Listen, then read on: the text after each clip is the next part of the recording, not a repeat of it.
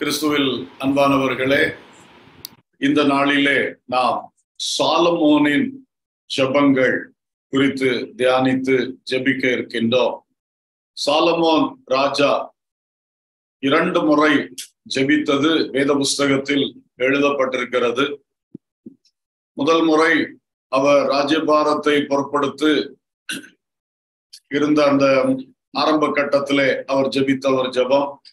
அடுத்தது அவர் தேவாலயத்தை கட்டி பிரதிஷ்டை பண்ணின நாளிலே அவர் ஏறெடுத்த ஜெபங்கள். இந்த 2 ஜெபங்களை நாம் கவனித்து தேவ சமூகத்தில் ஜெபிக்கலாம். முதலாவதாக சாலமோன் ராஜாவாக பொறுப்படுத்த பொழுது அவர் ஜெபித்த ஜெபம் 1 ராஜாக்கள் 3வது அதிகாரம் 7ஆம் வசனம் முதல் 9வது வசனம் வரைக்கும் இருக்கின்றது. 1 ராஜாக்கள் 3வது அதிகாரம் 7 முதல் 9 வரைக்கும். இப்போதும் என் தேவனாகிய கர்த்தாவே, தேவரீர் உமது அடியேனை என் தகப்பனாகிய தாவீதின் ஸ்தானத்திலே ராஜாவாக்கினீரே. நானோ வென்றால் போக்கு வரவு அறியாத சிறுபிள்ளையாய் இருக்கிறேன். நீர் தெரிந்து கொண்டதும் ஏராளத்தினால் எண்ணிக்கைக்கு அடங்காததும் இலக்கத்திற்கு உட்படாததுமான திரளான ஜனங்களாகிய உமது ஜனத்தின் நடுவில் அடியேன் இருக்கிறேன். ஆகையால் உமது ஜனங்களை நியாயம் விசாரிக்கவும் நன்மை தீமை இன்னதென்று வகையறுக்கவும் அடியனுக்கு ஞானமுள்ள இருதயத்தை தந்தருளும். ஏராளமாயிருக்கிற இந்த உமது ஜனங்களை நியாயம் விசாரிக்க யாராலே ஆகும் என்றார். அவனுடைய ஜெபம் ஞானமுள்ள இருதயத்தை தந்தருளும் என்பதுதான் அவருடைய முக்கிய ஜெப குறிப்பு. தேவனே, எனக்கு இந்த ஆளுகை தந்திருக்கிறீர், சிங்காசனத்தை தந்திருக்கிறீர், ராஜ்யத்தை தந்திருக்கிறீர். இப்பொழுது என்னுடைய பொறுப்பு, என்னுடைய கடமை மிகுதியாய் இருக்கிறது. ஆகவே அதற்கு எனக்கு நீர் ஞானமுள்ள இருதயத்தை தர வேண்டும். நானோ ஒரு சிறு பிள்ளையை போல இருக்கிறேன். என்னுடைய தகப்பன் தாவீது மிகவும் அனுபவத்தோடு காரியங்களை செய்த இடத்திலே திடீரென்று ஒரு சிறு பிள்ளை போல போக்குவரவு அறியாத நிலைமையில் இருக்கிறதை போல நான் காணப்படுகிறேன். ஆகவே உம்முடைய இந்த திரளான ஜனத்தை, நீ தெரிந்து கொண்ட ஜனத்தை நடத்துவதற்கு எனக்கு ஞானமுள்ள இருதயத்தை தந்தருளும் என்று வேண்டிக் கொண்டார். அன்பானவர்களே, இது ஆண்டவருக்கு பிரியமான ஒரு ஜெபம். கர்த்தருக்கு ஸ்தோத்திரம். 10ஆம் வசனம் சொல்லுது, சாலமோன் இந்த காரியத்தை கேட்டது ஆண்டவருடைய பார்வைக்கு உகந்த விண்ணப்பமாயிருந்தது. அல்லேலூயா. கர்த்தர் விரும்பி அங்கீகரிக்கின்ற ஒரு உகந்த விண்ணப்பமாக இருந்தது என்று சொல்லப்பட்டிருக்கிறது. இப்படிப்பட்ட ஜெபங்களை நாமும் ஏறெடுக்க வேண்டும். பாருங்கள், உலகத்திலே மக்கள் உலக பொருட்கள், உலோக நன்மைகளை அதிகமாக கேட்கிறது உண்டு. பொதுவாக நான் பார்த்திருக்கிறேன், ஜெபங்கள் நடத்தும் போது பொருளாதார ஆசீர்வாதத்திற்காக, பூமியின் நன்மைகளுக்காக எல்லாம் ஜெபிக்கும் பொழுது மக்கள் நல்ல ஊக்கமா சத்தத்தை உயர்த்தி நல்லா ஜெபிப்பாங்க. அதே வேளையில இந்த மாதிரிப்பட்ட ஞானம் வேணும், பரிசுத்தம் வேணும், விசுவாசத்துல வளரணும்னு ஆவிக்குரிய காரியங்களை சொல்லும் பொழுது சில சமயம் பார்த்தா கொஞ்சம் டல்லடிச்சிடும் ஜெபம். அது நம்முடைய அந்த உள்ளங்களை காட்டுகிறது, எப்படி இருக்கிறோம் என்று சொல்லி. அதனால அதுல எல்லாம் ரொம்ப திருந்த வேண்டும். சாலமோன் அவனுடைய அந்த தெரிந்து கொள்ளுதல் ரொம்ப விசேஷமா இருந்தது. ஞானமுள்ள ஆவியை தாரும், இருதயத்தை தாரும். யாக்கோபின் நிருபம் 1ஆம் அதிகாரம் 5ஆம் வசனம், உங்களில் ஒருவன் ஞானத்தில் குறைவுள்ளவனாய் இருந்தால் யாவருக்கும் சம்பூர்ணமாய் கொடுக்கிறவரும் ஒருவரையும் கடிந்து கொள்ளாதவருமாகிய தேவனிடத்தில் கேட்க கடவன், அப்பொழுது அவனுக்கு கொடுக்கப்படும். ஞானத்தை கேளுங்கள், ஞானத்தை தேவன் உங்களுக்கு தருவார். சாலமோன் தன்னுடைய புதிய பதவி, பொறுப்பு, புதிய பணி, அதற்கு ஞானமுள்ள இருதயத்தை கேட்டார். இன்றைக்கு ஒரு புதிய வேலையில் ஜாயின் பண்ணியிருக்கலாம், அல்லது ஒரு புதிய தொழில் தொடங்கி இருக்கலாம். புதிதாய் குடும்ப வாழ்க்கைக்குள் நுழைந்திருக்கலாம், பிள்ளைகளை பெற்றெடுத்திருக்கலாம். இப்படி எந்த ஒரு புதிய நிலையில் பிரவேசிக்கும் போதும் கர்த்தருடைய சமூகத்திலே ஞானத்தை கேட்கணும், ஞானத்தை கேட்க வேண்டும். அது கர்த்தருக்கு ரொம்ப பிரியமானது. படிக்கிற பிள்ளைகள் கல்விக்கான ஞானத்தை தேவனிடத்தில் கேட்க வேண்டும். படிக்க ஆரம்பிக்கிற முன்னாடி, புக்கை திறக்கிறதுக்கு முன்னாடி முதல்ல ஜெபம் பண்ணணும். ஜெபம் பண்ணி ஞானத்தை தாரும், இந்த பாடங்கள் புரிந்து கொள்ள உதவி செய்யும், எனக்கு ஞாபகத்தில் நிற்க உதவி செய்யும், பரீட்சை நேரங்களில் இந்த படித்தது எப்போ எங்க வாழ்க்கையில தேவைப்படுமோ அப்பெல்லாம் சரியா நினைவுக்கு வர உதவி செய்யும். இப்படியெல்லாம் நல்லா ஜெபம் பண்ணி படித்தால் அந்த கல்வி ஆசீர்வாதமாக இருக்கும். கர்த்தருக்கு ஸ்தோத்திரம். அதுபோல பாட புக்கை திறந்து படிக்கிறதுக்கு முன்னாடி பைபிளை திறந்து வாசிக்கணும். ஜெபித்து பைபிளை திறந்து கொஞ்சம் வசனங்கள் வாசித்து விட்டு பாட புக்கை திறந்து பாடங்களை படிக்கிறது ரொம்ப பிரயோஜனம். கர்த்தரை கனம் பண்ணுகிறீர்கள், முதல்ல கர்த்தருடைய வார்த்தைக்கு முக்கியத்துவம் கொடுக்கிறீர்கள். கர்த்தருடைய வார்த்தைகள் அடங்கின வேத புத்தகத்தை நீங்கள் முதலிடம் கொடுத்து பயன்படுத்தும் பொழுது அதுல கர்த்தர் பிரியமா இருக்கிறார்.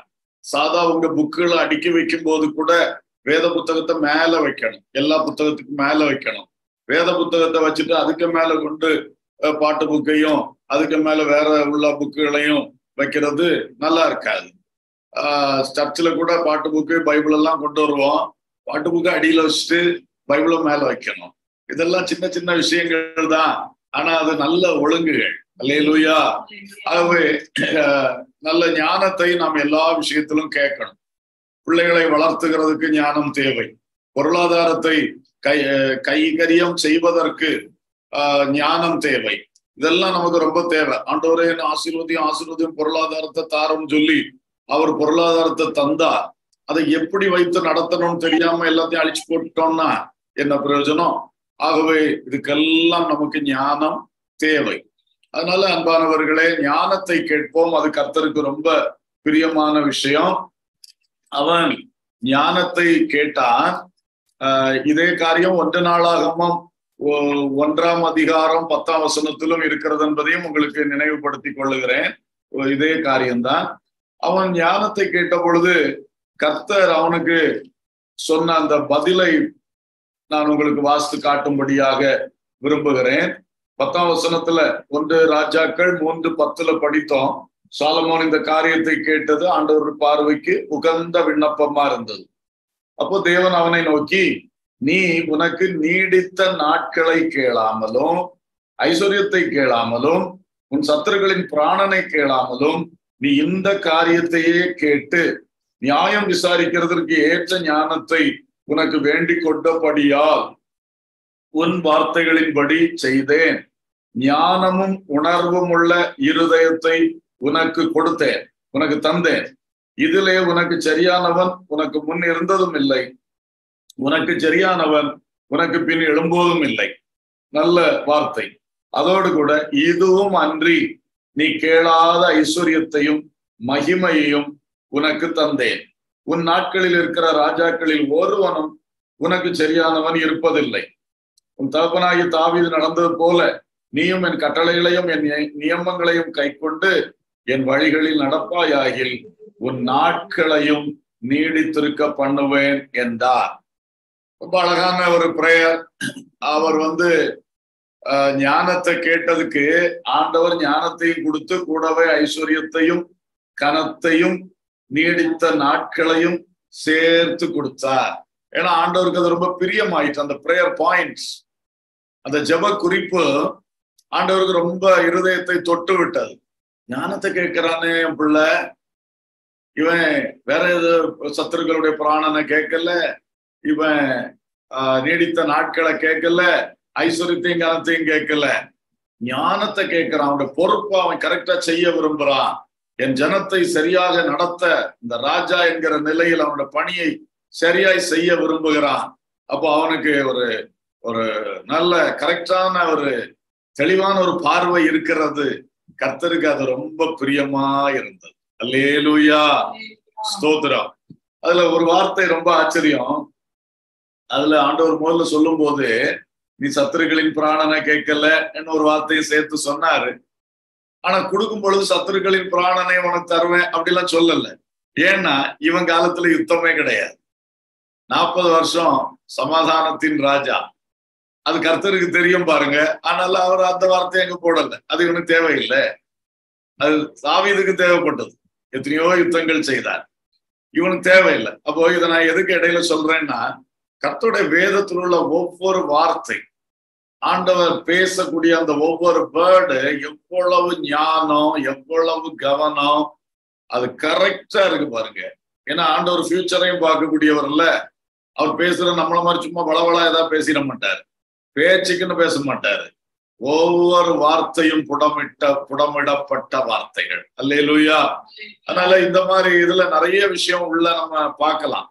பைபிள் வசனத்தை அப்படியே விசுவாசிக்கலாம்.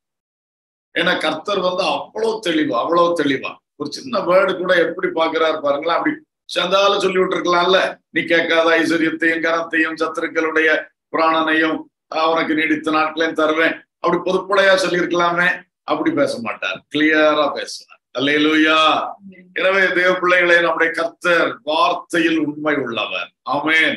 மிக தெளிவா பேசுவார். சரி, ஞானத்தை கேட்போம். இன்றைக்கு நாம் ஞானத்தை முதலாவது கேட்க வேண்டும். கர்த்தர் தருவார். அடுத்ததாக இவருடைய 2வது ஜெபம் பெரிய நீண்ட ஜெபம். அவருடைய ஆலய பிரதிஷ்டை அன்றைக்கு அவர் செய்த ஜெபம் 1 ராஜாக்கள் 8வது அதிகாரத்திலே சொல்லப்பட்டிருக்கிறது. 1 ராஜாக்கள் 8ஆம் அதிகாரம் 22வது வசனம் தொடங்கி 54ஆம் வசனம் வரைக்கும் அந்த ஜெபங்கள் இருக்கிறது. 2 நாளாகமம் 6ஆம் அதிகாரம் 20 தொடங்கி 42 வரைக்கும் இதே ஜெபம் அங்கே இருக்கு. 2 இடத்துலயும் எழுதி வைத்திருக்கிறது. நான் அதுல ஒரு 9 ஜெப குறிப்புகளை உங்களுக்கு டக் சொல்லிட்டு நாம அதுகளுக்கா ஜெபம் பண்ணோம். நம்மளுக்கும் அது 9 நல்ல பிரேயர் பாயிண்ட்ஸ். எல்லாம் வாஸ்தா நமக்கு இந்த 1 hour பிரேயர்ல அது நீளமா போயிடும். சோ நான் சுருக்கமா சொல்றேன். 1 ராஜாக்கள் 8ஆம் அதிகாரத்திலே அவருடைய இன்ட்ரோடக்ஷன் டு த பிரேயர் 22 இருந்தே அவரு ஆண்டவருக்கு ஸ்தோத்திரம் சொல்லி நன்றி சொல்லி அப்படியெல்லாம் செய்து ஆண்டவரை புகழ்ந்து 28ஆம் வசனம் வரைக்கும் அந்த ஒரு அறிமுகமாய் இருக்கிறது. அடுத்தது அவருடைய ஃபர்ஸ்ட் பாயிண்ட் 29, 30 ஆகிய வசனங்கள். உமது அடியேன் இவ்விடத்தில் செய்யும் விண்ணப்பத்தை கேட்க வேண்டும். 30ஆம் வசனத்திலே உமது ஜனமாகிய இஸ்ரவேலும் பண்ணும் ஜெபத்தை கேட்டருளும். அப்ப இந்த இடத்துல நான் பண்ற ஜெபம், உங்க ஆலயத்துல பிரதிஷ்டை பண்ணப்பட்ட இந்த ஆலயத்திலே நான் பண்ணுகிற ஜெபத்தை கேட்கணும். உங்களுடைய ஜனமாகிய இஸ்ரவேல் பண்ணுகிற ஜெபத்தை என்ன செய்யணும்? கேட்கணும். அப்படி சொல்லுகிறார். அப்போ கர்த்தருக்கு ஸ்தோத்திரம். அடியேனும் இஸ்ரவேலர்களும் பண்ணுகிற ஜெபத்தை கேட்கணும். ஃபர்ஸ்ட் ஜெப குறிப்பே, ஆண்டவரே எங்க ஜெபத்தை நீங்க கேட்கணும் கேட்டு அவர் அருமையாய் ஜெபிக்கிறார். ஏன்னா நம்முடைய ஜெபம் கேட்கப்படாம போயிடுச்சுன்னா என்ன அர்த்தம்? நம்ம ஜெபித்து பிரயோஜனம் இல்லாம ஆயிடுமே. என் ஜெபம் கர்த்தருடைய செவிகளை போய் எட்ட வேண்டும். அங்கிருந்து ஒரு பதில் வரணும். அதனாலதான் கர்த்தாவே நான் பண்ணுகிற ஜெபத்தை கேட்டறலும். இந்த இஸ்ரவேல் ஜனங்கள் இந்த ஆலயத்துல வந்து பண்ணக்கூடிய ஜெபங்களை கேட்டறலும். இது ஒரு நல்ல ஒரு பிரேயர் பாயிண்ட். ஆண்டவரே ஜெபத்தை கேட்கணும். அவர் ஜெபத்தை கேட்கிறவர் தான். ஆனாலும் ஆண்டவரே என் ஜெபத்தை கேட்கணும். எங்க ஜனங்கள் ஜெபிக்கக்கூடிய ஜெபத்தை நீங்க கேட்கணும். என் பிள்ளைகள் என்னெல்லாம் விண்ணப்பம் வைக்கிறாங்களோ நீங்க கேட்கணும். என் சபை மக்கள் என்னெல்லாம் விண்ணப்பம் வைக்கிறாங்களோ அதையெல்லாம் நீங்க கேட்கணும்ப்பா. அப்படி நாம ஒரு ஜெபம் பண்ணலாமே. அது ஒரு ஜெபம். அடுத்து 2வது 31, 32 வசனங்கள்ல பார்க்கிறோம். ஒருவன் தன் அயலானுக்கு குற்றம் செய்திருக்கையில் இவன் அவனை ஆணையிடச் சொல்லும் போது அந்த ஆணை இந்த ஆலயத்திலே உங்களுடைய பலிபிடத்துக்கு முன் வந்தால் அப்பொழுது பரலோகத்தில் இருக்கிற தேவரீர் கேட்டு துன்மார்க்கனுடைய நடக்கையை அவன் தலையின் மேல் சுமர பண்ணி அவனை குற்றவாளியாக தீர்க்கவும் நீதிமானுக்கு அவனுடைய நீதிக்கு தக்கதாய் செய்து அவனை நீதிமானாக்கவும் தக்கதாய் உமது அடியாரை நியாயம் தீர்ப்பீராக. சோ 2வது பிரேயர் பாயிண்ட் இந்த விஷயத்துல, ஆண்டவரே நீங்க நியாயம் தீர்க்கணும். உமது ஆலயத்தில் வந்து ஒருவன் தன்னுடைய பிராதை சொல்லும் பொழுது ஆண்டவர் துன்மார்க்கனை அதுக்கேற்றபடி நியாய தீர்த்து அவனுக்கு செய்ய வேண்டிய செய்யணும், பாதிக்கப்பட்ட நீதிமானுக்கு நீங்க செய்ய வேண்டிய நன்மையை செய்யணும், நியாயம் தீர்க்கணும். இது ரொம்ப தேவைதானே. ஆண்டவர் இந்த மாதிரி கிரியைகளை செஞ்சுட்டே இருந்தா தேவ பயம் வரும் மக்களுக்கு. அப்போ பாவம் பெருகாது. ஆண்டவர் சில வேளை உடனுடனே செய்வார், சில வேளை கொஞ்சம் அப்படியே கொஞ்சம் நீண்ட நாட்கள் அப்படி போகிறது. ஒரு தப்பு செய்தவனு தண்டனை இல்லை, ஒன்றும் இல்லையே, அப்படி போகுது. இப்படி போகும்போது வருகிற தீமை என்னன்னா, துன்மார்க்கன் துணிஞ்சு போயிட்டே இருப்பான், துன்மார்க்கம் செஞ்சுட்டே இருப்பான், அக்கிரமம் பெருகி கொண்டிருக்கும். இன்னைக்கு அப்படிதான் இருக்கு. நம்முடைய தேசத்தின் நிலவரத்தை பார்த்தீங்களா?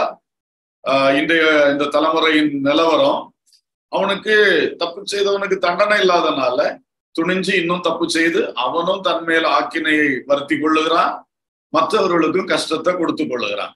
அப்போ ஒரு நல்ல பிரேயர் அவர் செய்தாரு, கர்த்தர் நியாயம் தீர்க்கணும். கர்த்தர் உடனுக்குடன், ஒருவனுக்கு ஒருவன் இருக்கக்கூடிய பிரச்சனை இல்லை, உடனுக்குடன் நீதி செய்யுங்கப்பா, தப்பு செய்தவன தண்டிச்சு திருத்துங்க, நான் பாதிக்கப்பட்டவனுக்கு ஆறுதலும் நன்மையும் செய்யுங்கன்னு சொல்லி அவர் ஜெபித்தார். சோ அந்த ரெண்டாவது அவர் கேட்கறது நியாய தீர்ப்புக்கான ஜபம். மூன்றாவது தோல்வி மாறும்படியாக ஜபம். 33 34 2 வசனங்கள். உம்முடைய ஜனங்களாகிய இஸ்ரவேலர் உமக்கு விரோதமாய் பாவம் செய்தது நிமித்தம் சத்ருவுக்கு முன்பாக முறிந்து போய் உம்மிடத்திற்கு திரும்பி உம்முடைய நாமத்தை அறிக்கை பண்ணி இந்த ஆலயத்துக்கு நேராக உம்மை நோக்கி விண்ணப்பத்தையும் வேண்டுதலையும் செய்தால் பரலோகத்தில் இருக்கிற தேவரீர் கேட்டு உம்முடைய ஜனமாகிய இஸ்ரவேலின் பாவத்தை மன்னித்து அவர்கள் பிதாக்களுக்கு நீர் கொடுத்த தேசத்துக்கு அவர்களை திரும்பி வர பண்ணுவீராக. அப்ப இது என்ன, இவங்க பாவம் செய்தா கர்த்தர் சத்ரு கையில ஒப்பு கொடுப்பார், இவங்க நல்லா கரெக்டா இருந்தாங்கன்னா சத்ருவை இவர்கள் கையில ஒப்பு கொடுப்பார். இது எப்பொழுதும் கர்த்தர் செய்யக்கூடிய காரியம். அப்போ ஒருவேளை இந்த ஜனங்கள் பாவம் செய்து நீர் சத்துருக்கள் கையில ஒப்பு கொடுத்து அதுக்கப்புறம் இவங்க மனம் திரும்பி உம்மை நோக்கி கூப்பிட்டால், ஜபம் பண்ணினால் அவருடைய தோல்வியை ஜெயமாக்கி கொடுப்பீராக. இது ஒரு நல்ல ஜபம். தோல்வி ஜெயமாகும். நிறைய பேருக்கு வாழ்க்கையில தோல்விகள் வருகிறது. தோல்வி ஒரு ஃபைனலாக அல்லது ஒரு முடிவாக மாறிடக்கூடாது. தோல்வியை கர்த்தர் ஜெயமாக்க வல்லவராக இருக்கிறார். அந்த விசுவாசம் தேவ மக்களுக்கு இருக்கணும். தேவ மக்களுக்கு தோல்வி நிரந்தரம் கிடையாது, தோல்வி தற்காலிகமானது.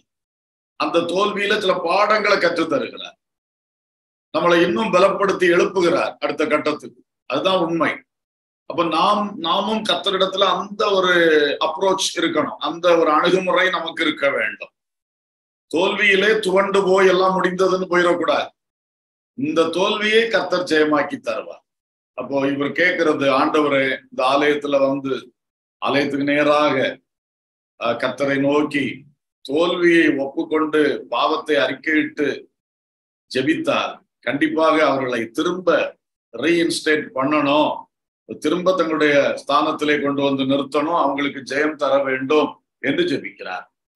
அடுத்ததாக 4வது மழைக்காகன ஜபம். மழைக்கான 35, 36.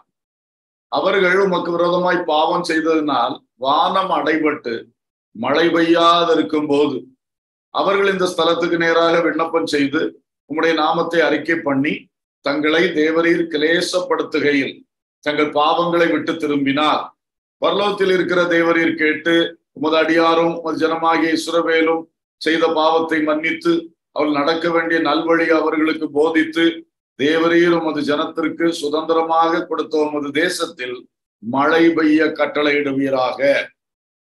மழை இன்றைக்கு இந்த ஜபம் நமக்கு பண்ண வேண்டியது தேவையா இருக்கு. பருவமழை தப்பி விட்டது, பொய்த்து விட்டது. இதோ பருவமழை வருகிறது, அதோ வருகிறது, நல்லா செய்தி வந்துச்சு.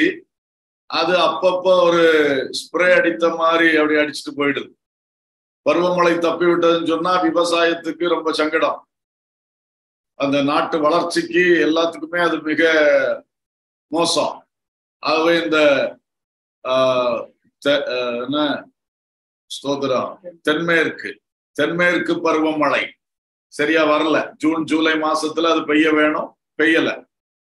நம்ம ஜெபம் பண்ணுவோம், இன்னைக்கு ஆண்டவர் கிருபையாக இந்த ஜூலை முடிவுக்குள்ள கொஞ்சம் மழைகளை தந்து ஆண்டவரே காப்பாற்றும் என்று சொல்லி நாம் கேட்கணும். ஏன்னா அதனதன் காலத்தில் மழை பெய்தால்தான் தேசத்துக்கு ஆசீர்வாதம். பருவம் தப்பி மழை பெய்தா அந்த மழை நன்மையா இருக்காது, தீமையத்தான் அதிகமா செய்யும். ஆகையினாலே இந்த ஜெபம் தேவை. பாருங்க, இங்க பெய்ய வேண்டிய மழை பெய்ய மாட்டேங்கி வட மேற்குல பயங்கரமான வெள்ளப்பெருக்கம், இமாச்சல பிரதேசம், பஞ்சாப், ஹரியானா, இங்கெல்லாம். இது ஒரு ஆசீர்வாதம் அல்ல, ஒரு சங்கடம். அப்ப இதுக்குதான் சாலமோன் அன்னைக்கே ஜெபம் பண்ணார், ஆண்டவரே இந்த ஆலயத்துல மழை இல்லாத காலத்துல ஜெபம் பண்ணா அந்த ஏற்ற காலத்தில் மழையை கொடுத்து தேசத்தை ஆசீர்வதியும். அடுத்து 5வதாக பேரிடர். 37 40 வசனம் வரைக்கும் இருக்கு. என்ன பேரிடர்கள்? தேசத்திலே பஞ்சம் உண்டாகிற போது, தேசத்திலே கொள்ளை நோய் உண்டாகிற போது, அப்புறம் வறட்சி, சாவி, வெட்டுக்கிளி, பச்சைக்கிளி உண்டாகிற போது, அவர்கள் சத்துருக்கள் தேசத்தில் உள்ள பட்டணங்களை முற்றுகை போடுகிற போதும், அவர்கள் சத்துருக்கள் இந்த தேசத்தில் உள்ள பட்டணங்களை முற்றுகை போடுகிற போதும், யாதொரு வாதையாகிலும் யாதொரு வியாதியாகிலும் வருகிற போதும் அவர்கள் ஜெபம் பண்ணா ஆண்டவர் அந்த வாதையெல்லாம் மாற்றணும் என்று ஜெபிக்கிறார். கர்த்தருக்கு மகிமை உண்டாவதாக. அன்பானவர்களே, இந்த இடத்துல பலவித விக்கினங்கள், பேரிடர்கள், கொள்ளை நோயா இருக்கலாம், பஞ்சமா இருக்கலாம், வறட்சியா இருக்கலாம், வெட்டுக்கிளியா இருக்கலாம், பச்சைக்கிளியா இருக்கலாம், வாதையா இருக்கலாம், ஒரு வியாதியா இருக்கலாம். எந்த பிரச்சனை தேசத்தில் வந்தாலும் அதற்காக தேவ மக்கள் ஜெபம் பண்ண வேண்டும். கர்த்தர் அப்பொழுது ஜெபத்தை கேட்டு தேசத்துக்கு சேமத்தை கட்டளையிடுவார். இந்த காரியம். அடுத்த 6வதாக இன்னொரு காரியம் சொல்றாரு. 41 முதல் 43 வரைக்கும். ஆண்டவரே, ஒருவேளை இஸ்ரவேல் ஜாதி அல்லாத அந்நிய ஜாதியார் உங்களுடைய மகத்துவமான நாமத்தை கேள்விப்பட்டு அவர்கள் உம்மை நோக்கி விண்ணப்பம் பண்ணினார், இந்த ஆலயத்துக்கு நேராக விண்ணப்பம் பண்ணினார், அப்பொழுது கர்த்தர் என்ன செய்யணும்? அதையும் கேட்டு 43 கடைசியில சொல்றார், அந்த அந்நிய ஜாதியான் உம்மை நோக்கி வேண்டிக் கொள்வதன்படியெல்லாம் தேவரீர் செய்வீராக. முதல்ல ஆரம்பிச்சப்போ நான் ஜெபிக்கிறத கேட்கணும், இஸ்ரவேல் ஜெபிக்கிறத கேட்கணும் என்று ஃபர்ஸ்ட் பாயிண்ட். இப்போ 6வது பாயிண்ட்ல வரும்போது அந்நியர்கள் ஜெபிக்கிறதை நீங்க கேட்கணும் ஆண்டவரே என்று சொல்லுகிறார். இன்னைக்கு பல மக்கள் ஜெபிக்கிறார்கள். அந்நியர்கள் அவங்க சொல்லுவாங்க, நீங்க எங்களுக்காக ஜெபம் பண்ணுங்க அப்படி சொல்றாங்க. உடனே நம்ம இவனுக்காக எதுக்கு ஜெபம் பண்ண, இவன் ஆண்டவரை பின்பற்றாதவன் அப்படி நினைக்க வேண்டாம். அவர்களுக்கும் சிருஷ்டிகர் தேவன் தான். அவர் கூப்பிடுகிற காக்கை குஞ்சிக்கும் ஆகாரம் கொடுக்கிறவர்னு சொல்லியிருக்கு. எல்லாரும் அவரை நோக்கி கூப்பிடுவார்கள், அவர் மனம் இறங்குவார். ஆனா அவர்கள் ஆத்மா ரட்சிக்கப்பட வேண்டியது மிக அவசியம். இல்லாவிட்டா நித்தியத்திலே அவர்களுக்கு பங்கில்லை, இந்த நித்தியத்தின் மகிமையிலே மகிழ்ச்சியிலே பங்கில்லை. அதனால ஜெபிக்கிறது என்பது இன்னைக்கு பார்த்தா எல்லாரும் ஜெபிக்கிறாங்க. ஜெபிக்கட்டும், ஜெபிக்கிறது நல்லது தானே, கர்த்தருக்கு ஸ்தோத்திரம். அந்நியர்கள் கூட உம்மை நோக்கி வேண்டுதல் செய்தால் அவர்களுக்கும் இறங்கும் அப்பா என்று சொல்லி சாலமோன் ஜெபித்தார். 7வதாக யுத்தத்துக்கு புறப்படும் போது ஜெபிக்கிற ஜெபத்தை கேட்கணும்னு சொல்றாரு. 44, 45. நீர் உம்முடைய ஜனங்களை அனுப்பும் வழியிலே அவர்கள் தங்கள் சத்துருக்களோடு யுத்தம் பண்ண புறப்படும் போது நீர் தெரிந்து கொண்ட இந்த நகரத்துக்கும் உம்முடைய நாமத்துக்கு நான் கட்டின இந்த ஆலயத்துக்கும் நேராக கர்த்தரை நோக்கி விண்ணப்பம் பண்ணினால் பரலோகத்தில் இருக்கிற தேவரீர் அவர்கள் விண்ணப்பத்தையும் வேண்டுதலையும் கேட்டு அவர்கள் நியாயத்தை விசாரிப்பீராக. அல்லேலூயா. ஒரு யுத்தத்துக்கு புறப்படும் பொழுது இந்த ஆலயத்தை நோக்கி யார் ஜெபம் பண்ணாலும் ஆண்டவரே அவர்கள் நியாயத்தை கேட்டு யுத்தத்துல ஜெயத்தை கொடும். சாலமோன் ரொம்ப ஞானமா ஜெபிக்கிறார். எல்லா விஷயத்தையும் கேட்ட உடனே ஜெயம் கொடுன்னு சொல்லல, நியாயமா ஜெயம் கொடுன்னு தான் சொல்றாரு. இவன் தப்ப பண்ணிட்டு யுத்தத்துக்கு புறப்பட்டுட்டு, பம்புக்கு யுத்தத்துக்கு புறப்பட்டுட்டு ஆண்டவர் நோக்கி கூப்பிட்டா அப்படி எல்லாத்தையும் கேட்க மாட்டாரு. நியாயமா கர்த்தருக்கு ஸ்தோத்திரம். ஆகவே இந்த ஜெபம் நல்ல ஜெபமா இருக்குது. பிரச்சனைகள், எதிர்ப்புகள், போராட்டங்கள் இதெல்லாம் வரும் பொழுது மக்கள் கர்த்தரை நோக்கி கூப்பிடும் பொழுது கர்த்தர் அவருடைய விண்ணப்பத்தை கேட்டு அவர்களுக்கு நியாயம் செய்யணும், அவர்களுக்கு ஜெயத்தை கொடுக்கணும். அல்லேலூயா. அடுத்ததாக 8வதாக சிறையிருப்பு. சிறையிருப்பை குறித்து ஸ்தோத்திரம் 46ஆம் வசனம் தொடங்கி 50ஆம் வசனம் வரைக்கும் சொல்லியிருக்கு. பாவம் செய்யாத மனுஷன் இல்லையே, ஆகையால் அவர்கள் உமக்கு விரோதமாய் பாவம் செய்து தேவரீர் அவர்கள் மேல் கோபம் கொண்டு அவர்கள் சத்துருக்கள் கையில் அவர்களை ஒப்பு கொடுத்து அந்த சத்துருக்கள் அவர்களை தூரத்திலாயிலும் சமீபத்திலாயிலும் இருக்கிற தங்கள் தேசத்துக்குள் சிறை பிடித்து கொண்டு போகும்போது, அப்ப அவங்க அங்க சிறையிருப்பின் தேசத்திலிருந்து மனம் திரும்பி ஆண்டவர் நோக்கி கூப்பிட்டால் 50ஆம் வசனத்தின் கடைசியிலே அவர்களை சிறைபிடித்து கொண்டு போகிறவர்கள் அவர்களுக்கு இறங்கத்தக்கதான இரக்கத்தை அவர்களுக்கு கிடைக்க பண்ணுவீராக. பல வேளைகளில் சிறையிருப்பில் போயிருக்கிறார்கள். ஆகவே அந்த சிறையிருப்புல போயிட்டாங்கன்னா உங்க கோபத்தினால நீங்க ஒப்பு கொடுத்து ஒரு கட்டுக்குள்ள ஆயிட்டாங்க அப்படின்னு சொன்னா ஆண்டவரே அவள் உண்மை நோக்கி கூப்பிட்டா அந்த ஜெபத்துக்கு பதில் தாரோம் அப்படிங்கிறார். இன்றைக்கு ஒருவேளை யார் சிறையிருப்பில் இருக்கிறீர்கள்? பலவிதமான சிறையிருப்புகள். வியாதி ஒரு சிறையிருப்பு, கடன் ஒரு சிறையிருப்பு, இப்படிப்பட்ட சிறையிருப்புகள் இருக்கிறது அல்லவா? இந்த மாதிரி எந்த சிலரு உண்மையிலே ஜெயிலுக்குள் இருக்கிறார், சிறைக்குள். சுவிசேஷத்து நிமித்தம் கூட அநேகர் சிறைக்குள் இருக்கிறார்கள். சிறையிருப்புகள் பலவிதமா இருக்கிறது. யோபுக்கு வந்த அந்த சோதனை ஒரு பெரிய சிறையிருப்பு அவனுக்கு. கர்த்தருக்கு ஸ்தோத்திரம். பேதுரு அப்போஸ்தலன் சிறையிருப்பில் இருந்தவர், பவுலும் சீலாவும் சிறையிருப்பில் இருந்தார்கள். இஸ்ரவேல் ஜனங்கள் 70 வருஷம் பாபிலோனில் சிறையிருப்பில் இருந்தார்கள். பல சிறையிருப்புகளை குறித்து பைபிள்ல படிக்கிறோம். எந்த ஒரு சிறையிருப்பு, எந்த ஒரு அடிமைத்தனம் எது இருந்தாலும் கர்த்தரை நோக்கி கூப்பிடும் பொழுது ஜெயம் கொடும் ஆண்டவரே என்று சொல்லுகிறார். அடுத்ததாக 51 53 வரைக்கும் ஒரு ஜெபத்தை சொல்றாரு. என்ன ஜெபம்னா, கேட்பதெல்லாம் கொடுமையான்னு சொல்றாரு. கடைசியில உங்க பிள்ளைகள் கேட்கறதெல்லாம் கொடுங்க ஆண்டவரே அப்படிங்கிறாரு. அவர்கள் எகிப்தென்கிற இருப்பு காலவாயின் நடுவில் இருந்து தேவரீர் புறப்பட பண்ணின உம்முடைய ஜனமும் உம்முடைய சுதந்திரமாய் இருக்கிறார்கள். அவர்கள் உம்மை நோக்கி வேண்டிக் கொள்வதின் படியெல்லாம் தேவரீர் அவர்களுக்கு செய்யும்படி உம்முடைய கண்கள் உமது அடியானின் வேண்டுதலுக்கும் உமது ஜனமாகிய இஸ்ரவேலின் வேண்டுதலுக்கும் திறந்திருப்பதாக. கர்த்தராகிய ஆண்டவரே, நீர் எங்கள் பிதாக்களை எகிப்திலிருந்து புறப்பட பண்ணும் போது உம்முடைய தாசனாகிய மோசேயை கொண்டு சொன்னபடியே தேவரீர் பூமியின் சகல ஜனங்களிலும் அவர்களை உமக்கு சுதந்திரமாக பிரித்தெடுத்தீரே என்று விண்ணப்பம் பண்ணினார். அல்லேலூயா. சோ இப்படி ஒரு 9 ஜெபங்களை அழகா செஞ்சிருக்கிறாரு. ஞானத்தை கேட்டதையும் சேர்த்து 10 ஜெப குறிப்புகளை நாம் தியானித்தோம். அப்போ ஆண்டவர் ஞானத்தை கேட்ட பொழுது அவனுக்கு கொடுத்த பதில், நீ ஞானத்தை மட்டும் கேட்டாய், நான் உனக்கு ஞானத்தோடு கூட ஐஸ்வர்யத்தை, கனத்தை, நீடித்த ஆயுளை தருவேன்னு சொன்னார்.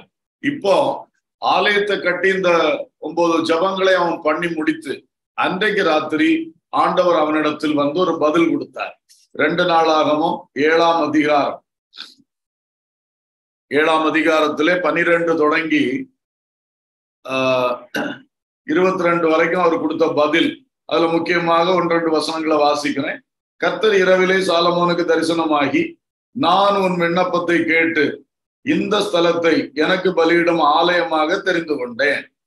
நான் மழை இல்லாதபடிக்கு வானத்தை அடைத்து அல்லது தேசத்தை அழிக்க வெட்டுக்கிளிகளுக்கு கட்டளையிட்டு அல்லது என் ஜனத்திற்குள் கொள்ளை நோயை அனுப்பும் போது என் நாமம் தரிக்கப்பட்ட என் ஜனங்கள் தங்களை தாழ்த்தி ஜெபம் பண்ணி என் முகத்தை தேடி தங்கள் பொல்லாத வழிகளை விட்டு திரும்பினால் அப்பொழுது பரலோகத்தில் இருக்கிற நான் கேட்டு அவர்கள் பாவத்தை மன்னித்து அவர்கள் தேசத்துக்கு சேமத்தை கொடுப்பேன். இந்த ஸ்தலத்திலே செய்யப்படும் ஜெபத்திற்கு என் கண்கள் திறந்தவைகளும் என் செவிகள் கவனித்திருக்கிறவைகளுமாய் இருக்கும். என் நாமம் இந்த ஆலயத்திலே என்றைக்கும் இருக்கும்படி நான் இதை தெரிந்து கொண்டு பரிசுத்தப்படுத்தினேன், என் கண்களும் என் இருதயமும் என்னாலும் இங்கே இருக்கும் என்று நல்ல ஒரு பதிலை கர்த்தர் அவனுக்கு கொடுத்தார். அல்லேலூயா. ஆகவே சாலமோனுடைய 2 ஜெபங்களும் கேட்கப்பட்டன. கர்த்தர் உடனே நல்ல பதில்களையும் அவனுக்கு கொடுத்து ஆசீர்வதித்தார். இன்றைக்கு நமக்கு நிறைய ஜெப குறிப்பு இருக்கு. இதிலே ஒரு 10 ஜெப குறிப்புகள் இருக்கின்றன. எல்லாம் தேவையும் பிரயோஜனமானவைகள். ஆகவே இப்பொழுது நாம் ஒன்று சேர்ந்து இந்த ஜெபங்களுக்காக ஆண்டவரை நோக்கி நாமும் விண்ணப்பம் பண்ணுவோமாக. Praise the Lord. Hallelujah. ஸ்தோத்திரம், ஸ்தோத்திரம், ஸ்தோத்திரம், ஸ்தோத்திரம். ஜெபத்தை கேட்கிறவரே, சாலமோனுடைய ஜெபம் உகந்த விண்ணப்பமாய் இருக்கிறது என்று சொன்னவரே, நீ விண்ணப்பம் பண்ணினபடியே நான் இந்த ஆலயத்துக்கு செய்வேன் என்று நல்ல பதில் அருளினவரே, இந்த வேளையில் உம்மை நோக்கி நாங்கள் கூப்பிடுகிறோம்ப்பா. சாலமோன் கேட்டது போல நாங்களும் முதலாவது ஞானத்தை கேட்கிறோம் ஆண்டவரே. அப்பா, நாங்கள் ஈடுபடுகிற ஒவ்வொரு காரியத்திலும் ஞானத்தை தாரும், ஞானத்தை தாரும், ஞானத்தை தாரும். எல்லாரும் கேளுங்க. நீங்க இன்னைக்கு எந்தெந்த காரியத்துல ஈடுபட்டிருக்கீங்களோ அந்த காரியங்கள் எல்லாம் ஞானத்தை தாரோன்னு கேளுங்க. எனக்கு தெரியும், நான் பாத்துக்கிறேன்னு மனசுல நினைக்காதீங்க. இதெல்லாம் நமக்கு அனுபவம் உள்ளது தானே என்று சாதாரணமா எடுத்துக்கிடாதீங்க. கர்த்தர் ஞானத்தை தரும் பொழுது மிக விசேஷமாக இருக்கும். அல்லேலூயா. தொழிலோ, வேலையோ, படிப்போ, தேவ ஊழியமோ, பிரசங்கிக்கிற ஊழியமோ, எல்லாவற்றுக்கும் தேவன் ஞானத்தை தருகிறவராய் இருக்கிறார். சண்டே ஸ்கூல் டீச்சர்ஸுக்கு ஞானத்தை தருகிறவராய் இருக்கிறார். வாலிபர்களை, பல்வேறு பிரச்சனை நடுவே இருக்கிற வாலிபர்களுக்கு ஆலோசனை கொடுக்கிறவர்களுக்கு கர்த்தர் ஞானத்தை தருகிறார். அப்பா, இந்த ஒவ்வொரு அனுபவங்கள் இருக்கிற எல்லாருக்கும் ஞான இருதயத்தை தார். ஞான இருதயம் உள்ளவர்களா எங்களை மாற்றும். ஹல்லேலூயா, ஹல்லேலூயா, ஹல்லேலூயா. ஒருவேளை கல்வியிலே கஷ்டப்பட்டு கொண்டிருக்கிற பிள்ளைகளுக்கு ஆண்டவரை கல்வி ஞானத்தினால் நிரப்பும், கல்வி ஞானத்தினால் நிரப்பும். என் தேவன் ஆண்டவரே, சாலமோனை போல எங்கள் பிள்ளைகள் உம்மிடத்தில் வேண்டிக் கொள்ள உதவி செய்வீராக. ஹல்லேலூயா, ஹல்லேலூயா, ஹல்லேலூயா. நல்ல கல்வி ஞானம் கொடுத்து ஆசீர்வதிக்கும்படியாய் ஜெபிக்கிறோம்ப்பா. ஆண்டவரை தேடுகிற பிள்ளைகள் பூமியின் உயர்ந்த ஸ்தானங்களில் ஏறி வருவதற்காக அவர்களுக்கு நல்ல ஞானமும் அறிவும் விவேகமும் தந்து வழி நடத்தும்படியாக ஜெபிக்கிறோம். ஆண்டவரே, உமக்கு ஸ்தோத்திரம், ஸ்தோத்திரம், ஸ்தோத்திரம். ஒருவேளை வாழ்க்கையில் எந்த பகுதிகள் சரியாய் முன்னேற முடியாமல் காணப்படுகிறதோ அந்த காரியத்திலே உங்க ஞான ஆலோசனைகளை கர்த்தர் தந்தருளும்படியாய் வேண்டிக் கொள்ளுகிறோம்ப்பா. கர்த்தருடைய வழிகாட்டுதல், கர்த்தருடைய ஆலோசனை வெளிப்படும்படியாய் ஜெபிக்கிறோம்ப்பா. ஆழத்திலே தள்ளி கொண்டு வலைய போடுங்கள்னு ஒரு ஆலோசனை கொடுத்தீங்க. எவ்வளவு ஆசீர்வாதம் உண்டாயிற்று. ஆமீன். வலதுபுறமாய் வலைய போடுங்கள்னு சொன்னீங்க. எவ்வளவு பெரிய ஆசீர்வாதம் உண்டாயிற்று. அதே போல கர்த்தர் நல்ல ஆலோசனைகளை தந்து உமது ஞானத்தினால் எங்களை நிரப்பி வழிநடத்தும்படியாய் ஜெபிக்கிறோம்ப்பா. ஆண்டவர் கிருபை செய்வீராக. அதுபோல சாலமோனுக்கு சொன்னது போல, நீ ஞானத்தை கேட்டாய், நான் கூடவே ஐஸ்வர்யத்தையும் தருகிறேன், கனத்தையும் தருகிறேன், நீடித்த நாட்களையும் தருகிறேன் என்று சொன்னீரே. அன்பு தகப்பனே, எல்லாருக்கும் இந்த ஆசீர்வாதங்களை தாரும் என்று ஜெபிக்கிறோம்ப்பா. தேவையான ஐஸ்வர்யத்தை கொடுமப்பா, கனத்தை கொடுமப்பா, நீடித்த நாட்களால் திருப்தியாக்கும்ப்பா. ஆமேன். ஸ்தோத்திரம் அப்பா. கழுகுக்கு சமானமாய் ஒரு வயது திரும்ப வாழ வயது ஆகிறதுன்னு சொன்னது போல எல்லாரையும் பலப்படுத்தி நீடித்த ஆயுள் உள்ளவர்களாய் மாற்றும்படி தேவ சமூகத்திலே ஜெபிக்கிறோம். சாலமோன் இடத்தில் கேட்டதை அவனுக்கு அருளி செய்தது போல உடைய பிள்ளைகள் ஒவ்வொருவரும் தங்களுடைய வாழ்க்கையின் ஒவ்வொரு கட்டத்திலும் ஆண்டவரே உடைய ஞானத்தை பெற்று ஆசீர்வதிக்கப்பட உதவி செய்யும்படியாய் வேண்டிக் கொள்ளுகிறோம். ஹல்லேலூயா. Praise the Lord, praise the Lord. Solomon அன்றைக்கு ஆலய பிரதிஷ்டையில ஜெபம் பண்ணது போல ஆண்டவரே, அடியான் செய்கிற ஜெபம், இஸ்ரவேலர் செய்கிற ஜெபம், அதோடு கூட அந்நியர்கள் செய்கிற ஜெபம், எல்லா ஜெபங்களையும் கேளும் கேளும் கேளும் என்று ஜெபித்தது போல இப்பொழுது நாங்களும் ஜெபிக்கிறோம்ப்பா. எங்கள் வாயிலிருந்து புறப்படுகிற விண்ணப்பங்களுக்கு செவி கொடுக்கணுமே, எங்கள் ஜெபங்களுக்கு பதில் தர வேண்டுமே. அதுபோல தேவ ஜனங்கள் ஜெபிக்கிற எல்லா ஜெபங்களை தேவன் கேட்டருளும் என்று வேண்டிக் கொள்ளுகிறோம், கேட்டருளும் என்று வேண்டிக் கொள்ளுகிறோம், கேட்டருளும் என்று வேண்டிக் கொள்ளுகிறோம். ஹல்லேலூயா, ஹல்லேலூயா, ஹல்லேலூயா. ஆண்டவரே, அந்நியர்கள் கூட பல வேளை ஜெபிக்கும் பொழுது அவர்களையும் அவருடைய ஜெபங்களையும் கேட்டருளும் என்று நாங்கள் வேண்டிக் கொள்ளுகிறோம். அதனால் அவர்கள் இயேசு கிறிஸ்துவின் மேல் விசுவாசம் வைக்கவும் உம்மை பின்பற்றவும் ஏது உண்டாகட்டும் என்றும் கெஞ்சுகிறோம் தகப்பனே. ஹல்லேலூயா, ஹல்லேலூயா.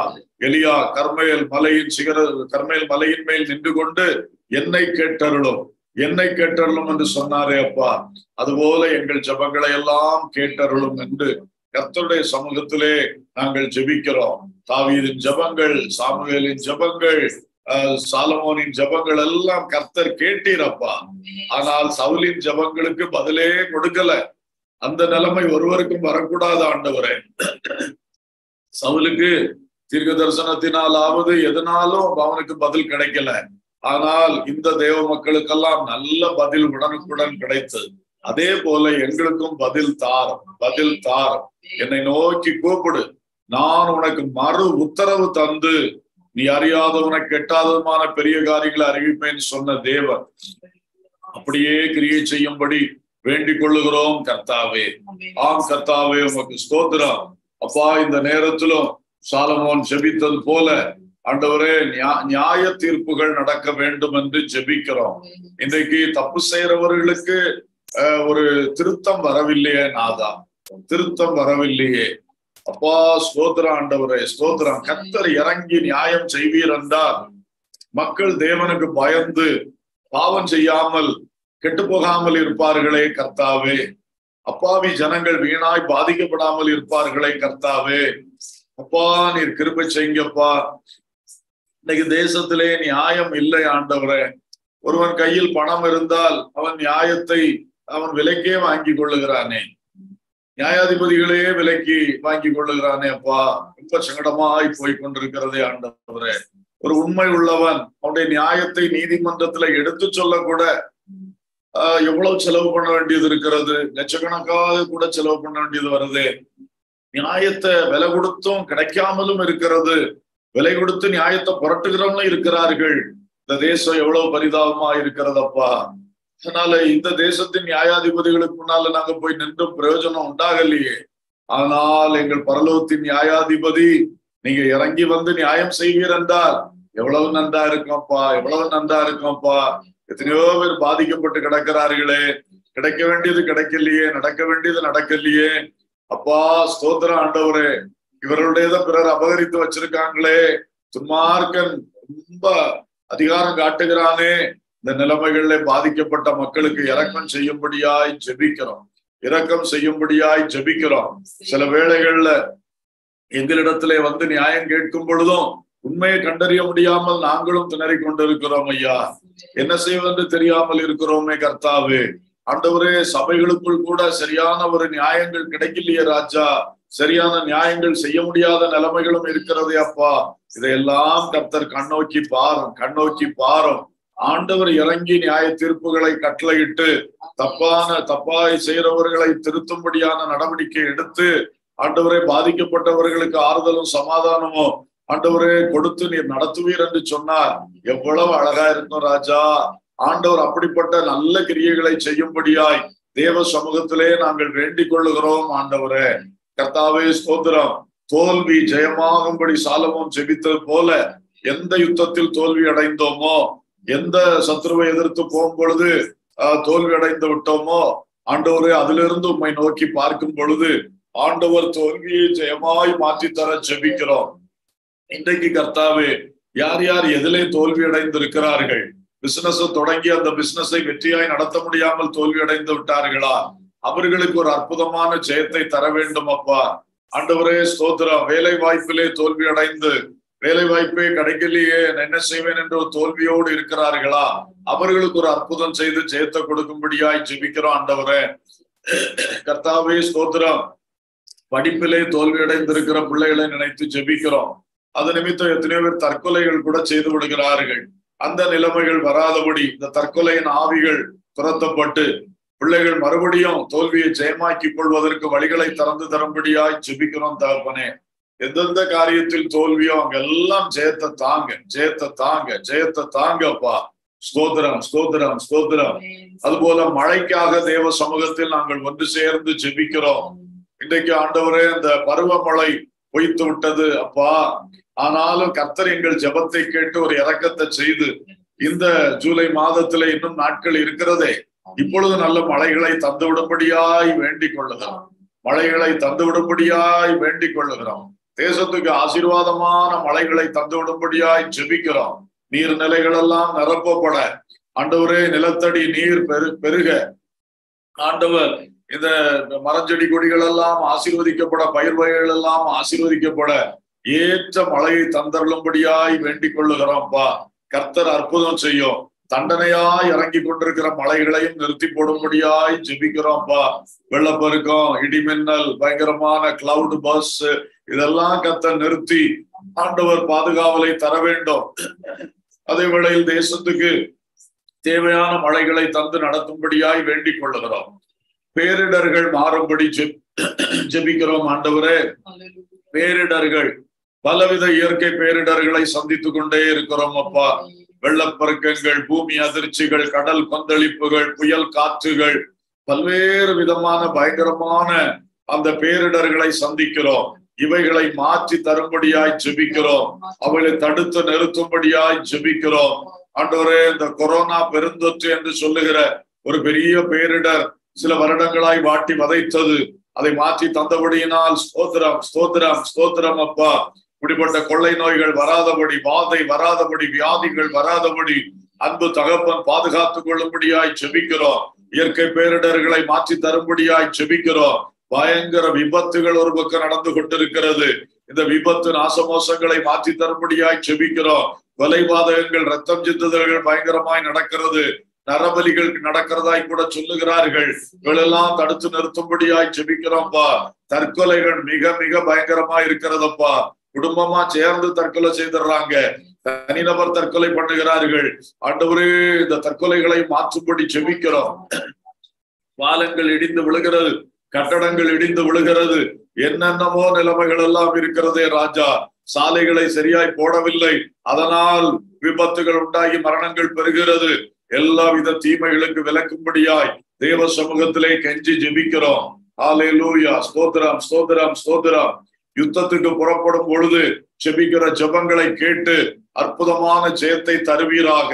சில போராட்டமான காரியங்களை சந்திக்க புறப்படும் பொழுது, ஒரு ஒரு நெருக்கத்தை அல்லது ஒரு சிக்கலை தீர்க்கும்படி புறப்படும் பொழுது, ஒரு பிரச்சனையை தீர்த்து வைக்க புறப்படும் பொழுது, இப்படியெல்லாம் யுத்தத்துக்கு புறப்படும் பொழுது, ஆண்டவரே, நாங்கள் பிசாசுக்கு எதிராய் ஜெபிக்க ஆயத்தமாகும் பொழுது, அந்த ஆவிக்குரிய யுத்தத்தை, முழங்கால் யுத்தத்தை நடப்பிக்க புறப்படும் பொழுது, எல்லா நேரமும் உங்களை நோக்கி நாங்க ஜெபிக்கும் பொழுது அந்த யுத்தங்களை ஜெயமாக்கி தரும்படியாய் வேண்டிக் கொள்ளுகிறோம்.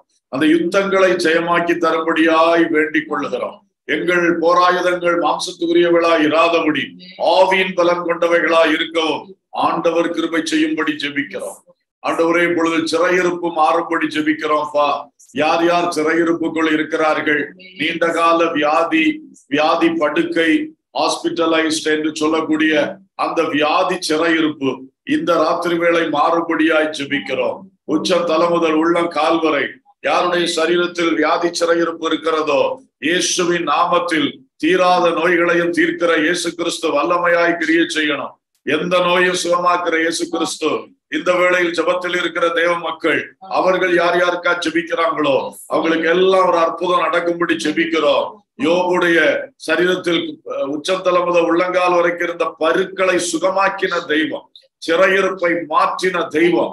எங்கள் சரீரங்களுக்குள் எந்த உறுப்பிலே சிறையிருப்பு இருக்கிறதோ மாற்றி போடும். இன்னைக்கு நிறைய கிட்னி டயாலிசிஸ், அது ஒரு பெரிய சிறையிருப்பாய் உருவெடுத்துக் கொண்டு வருகிறது.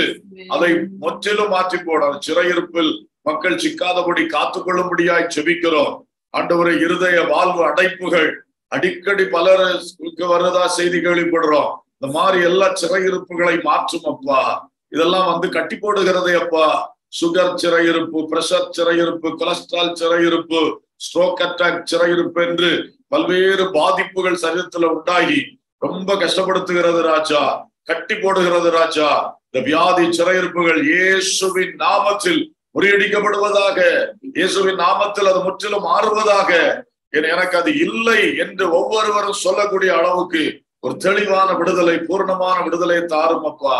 சிலர் தங்களுடைய சரீரத்திலே மாற்றுத்திறனாளிகளாக சில சரீர உறுப்புகள் பாதிக்கப்பட்டு அதை பயன்படுத்த முடியாதபடி கட்டப்பட்டிருக்கிறார்கள் அப்பா.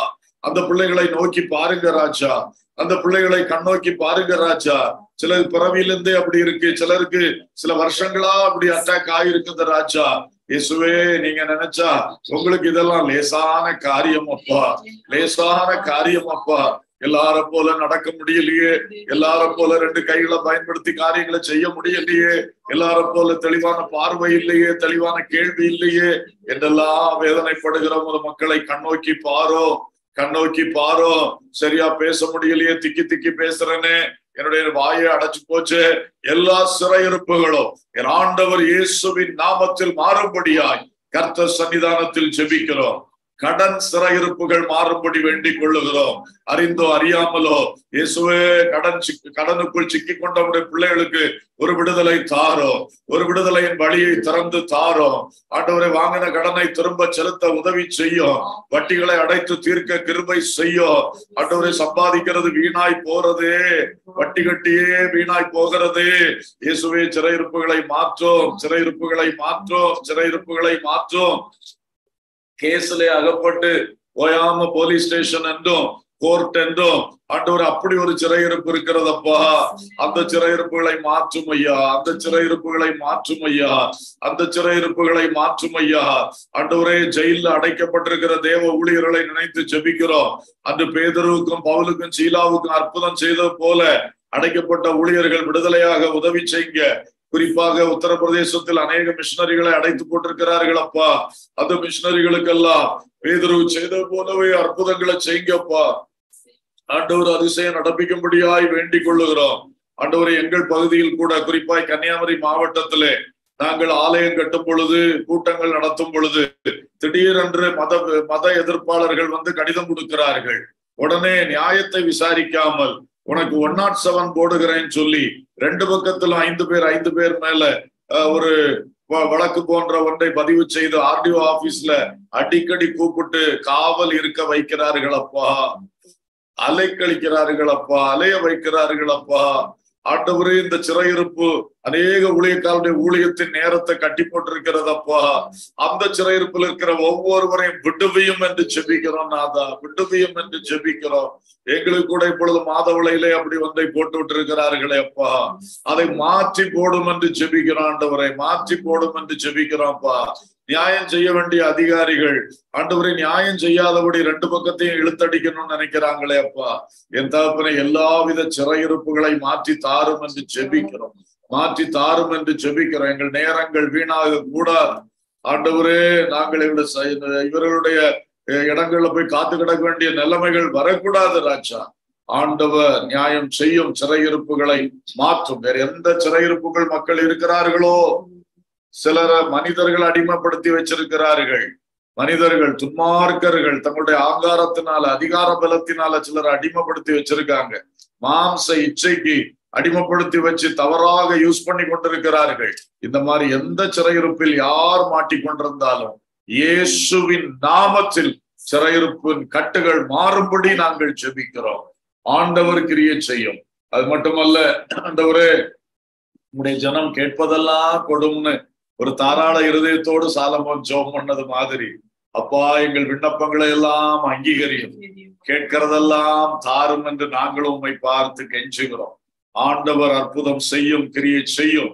வல்லமையுள்ள கரத்தில் ஒப்பு கொடுக்கிறோம். இயேசுவின் நாமத்தில் பிதாவே, ஆமென்.